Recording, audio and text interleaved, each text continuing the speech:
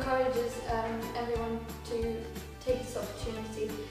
Even though it's optional, many people get rewarded for their achievements, and we are encouraged to reward them. This year I took part in the Physics Olympiad, which was really good because it challenged me.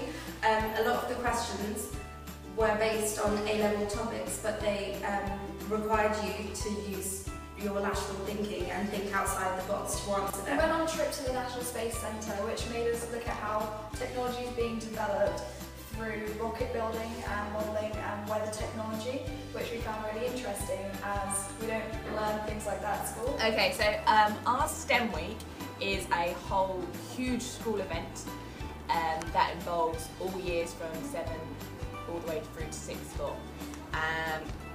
We have lots of cross-curricular activities going on during class time. We have lots of gifted and talented events for our 6th form, and we have lots of special guests come in and do special shows for our Key Stage 3 classes. It's a great opportunity for people to understand what STEM is and to get involved with all. So the Heathland Science Fair is a wonderful opportunity for years 7 to 11 to get involved in science. They get to compete with each other for prizes and house points.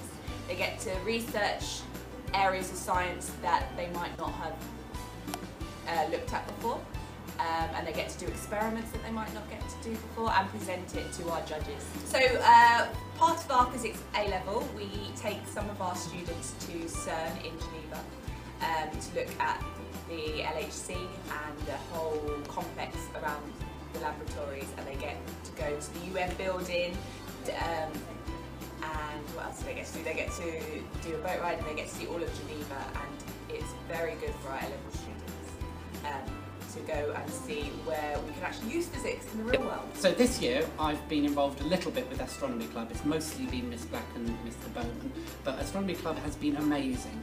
We have booked time on public access telescopes and got high resolution photographs of galaxies and objects thousands and millions of light years away.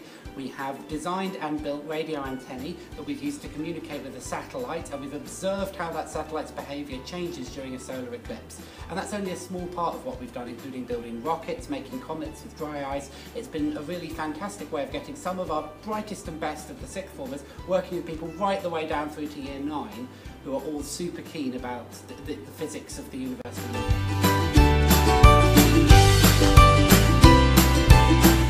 Okay, so Charity Week is a time of the year when students get a chance to show off their skills in design activities to raise money. It's an excellent opportunity for entrepreneurial skills to be developed for all ages.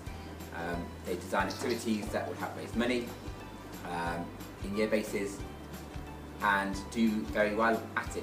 This year we raised £14,000 to go towards our 3 charities, which are chosen at a local, national and international level, along with sort of main hall events where the whole school gets involved.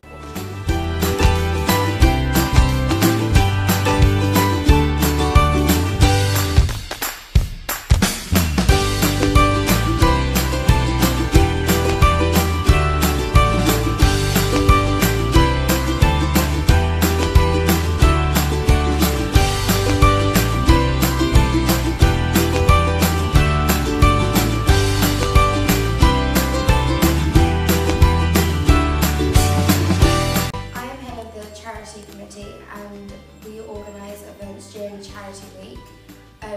Each year there is a whole week where the whole school gets together and raises money for charities. There's a local charity, a national charity and an international charity. This year we raised over £14,000. During the week there are lunchtime events where we showcase the school's talent and also raise money for those charities. Okay, so we've recently done the Kickstart event, which was run over 3 days for applied business students. The purpose of it was to get them used to going into a workplace, finding out about how that business works and operates within the modern world, and how they need to develop their skills, which would be of use to both them and the employers. So as an example, I took 2 students to Sky and they did a workshop which was all about team building, and then they had a tour of the studios, and they also got information from one of the heads of Sky all about her career, how she developed it, and the advice that she could pass on to them. Okay, so we work in collaboration with Spark. Spark are a charity that are a bridge between business and education. So they provide us with opportunities for our students. For example, the Kickstart event and also the TEDx talk. As part of the Heathland School, the Business and Economics Department have successfully run a business enterprise session where the kids used their initiative to raise money and they did this by washing cars on a week-to-week basis, and they advertised around the school so staff were paying them £5 a car. Okay, in February of this year we did the Year 9 World of Work Day, or WOW Day as we like to call it, and that was an opportunity for Year 9 students to explore their GCSE options. It was also a way of us bringing in international employers into the school, employers such as Sky. We had Sky lawyers come in to discuss law and the educational pathways for those students. We had Mercedes came in as well. We had an apprentice from Mercedes talking about the apprenticeship opportunities for a worldwide company such as them. And we also had BP, and BP came in and spoke to our students about the variety of career options within oil and gas, which is obviously what they specialise in, the apprenticeships available, the graduate schemes, and the career opportunities worldwide.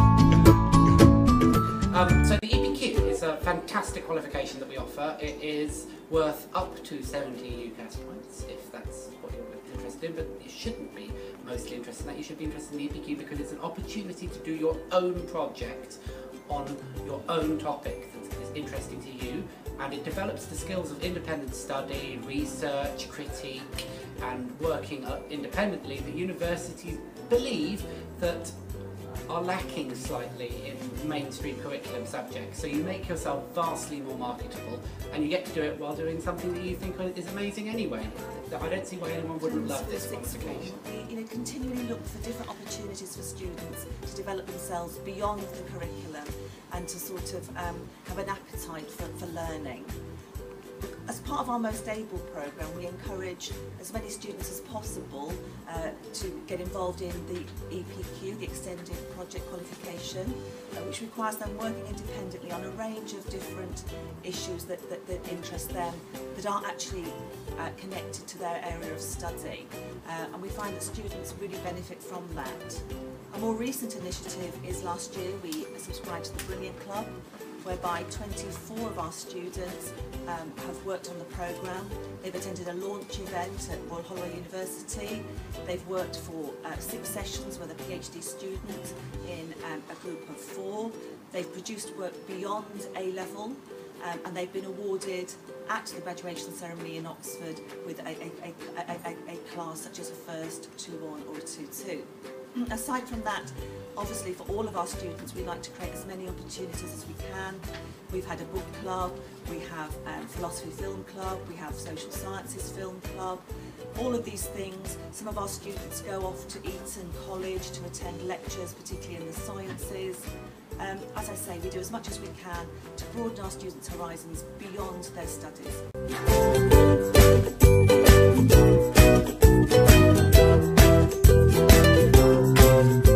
School council is really successful in this school. All year groups have a year council where they feed back to the chair. We then have extra committees which are designed to look at 8 aspects of school community life. They also have a chair and vice chair. They feed back to the overall school council chair.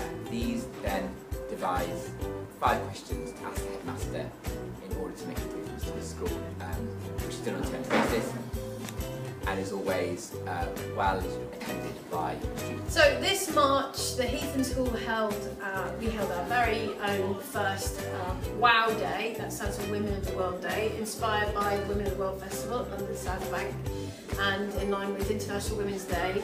We held assemblies and PSHE lessons that were planned and written by a Year 12 steering group, which consisted of 16 fantastic students who led our WOW Day here at the Heatham School. It was a great success. The purpose of the day was to highlight gender inequality and challenges that we still face, and to celebrate the achievements of women in all walks of life in STEM careers in particular we looked at. It was a really successful day and hopefully it's a tradition.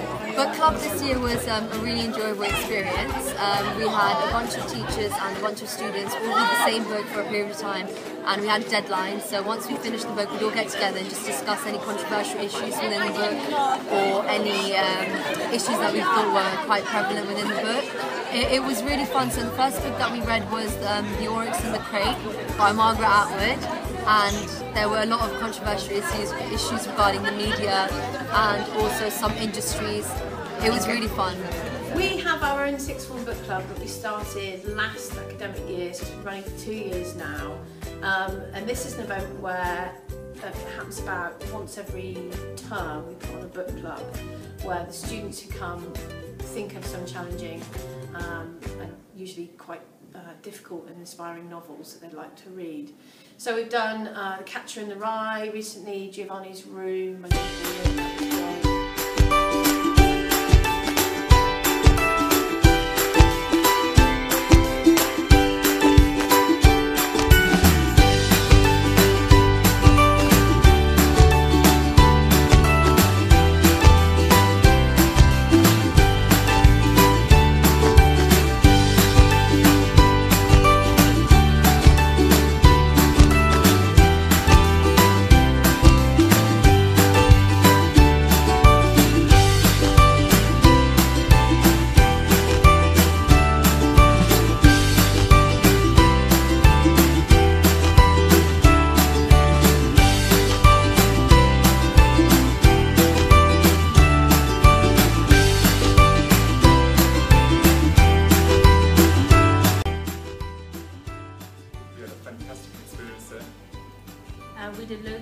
we had academically challenged, we did loads of subject stuff.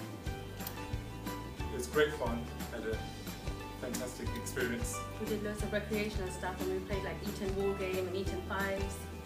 Yeah, we made lots of new friends, socialised.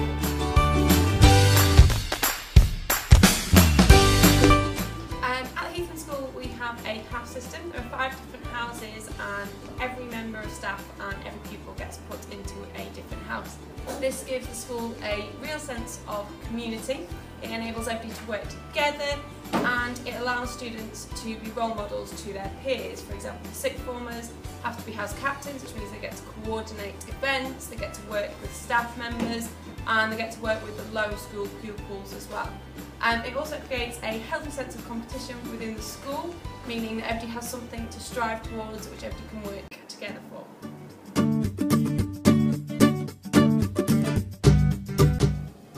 At the Heatham School we have a policy for students to enable them to reflect on how well they've done.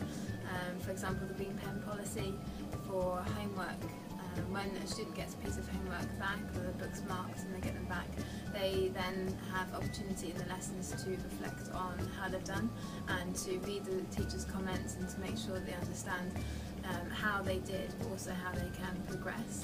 So underneath the marking comments from the teacher, which is in the form of what went well, WWW, and even better if, EBI, we ask the students to write an MRI, which is my response is, and then that allows the student to feedback to the teacher based on the comments that they've received.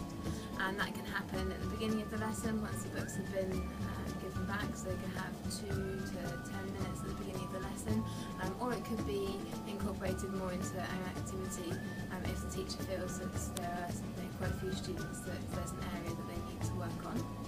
So that gives the students time to reflect and improve on how they've done before.